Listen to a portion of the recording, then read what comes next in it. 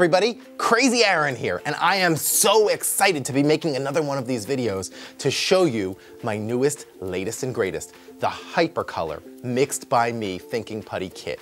You've played with the glow-in-the-dark kit. You probably played with the holographic kit. The Hypercolor kit takes it up to a whole nother level. All kinds of secrets and tricks I had in my lab. I was almost afraid to show you, but after months and months of hard work, I was able to figure out a way to distill it all down into something that you can do at home. So let's take a look at what comes inside.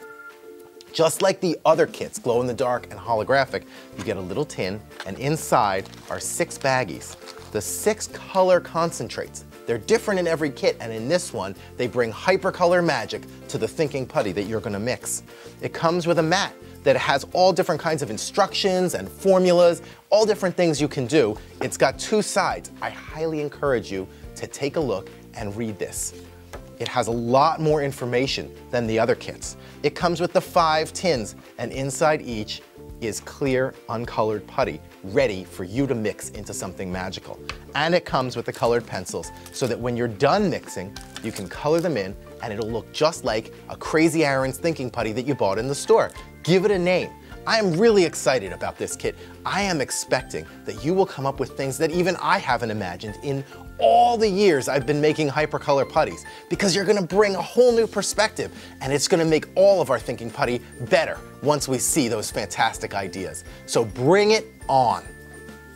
Now, let's talk about what is a Hypercolor. Hypercolor is a word that means that it's one color at one temperature and another color at a different temperature. So this is, for example, Amethyst Blush. Maybe some of you have it. I've heard from many of you that it's your favorite color. Amethyst Blush is purple when it's room temperature. And I'm gonna warm it up, and I'm gonna show you my favorite way to warm up putty, and that is stretching and folding. Not only is the warmth from your hand going to impart into the putty to help warm it up, but also the stretching and folding creates friction, and that friction is going to warm up the putty even faster. I do see it. And one of my favorite things to do with all Hypercolor putties is once you start to make it change, you can kind of tear it, and you see in the inside, you get this mottled effect.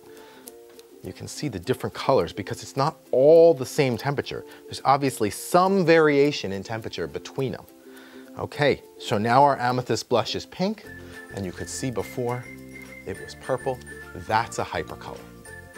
One of the important things to note is that the room temperature color is generally, I don't want to use the word darker, but it's a deeper, richer color. And the warm color, the body temperature color, is generally a lighter, less saturated color. Saturation is a word that talks about how much color is in that color compared to, say, just pure white. So pink is a less saturated color than a deep maroon red. And you can see that here.